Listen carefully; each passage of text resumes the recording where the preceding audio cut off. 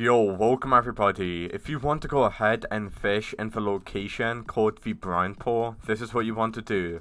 So if you try to fish in this area with a normal fishing rod, you aren't allowed to do it.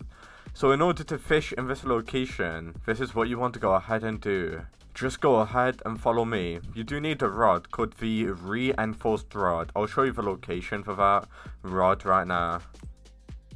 So yeah, it's going to be located right here. As you can see, the reinforced rod.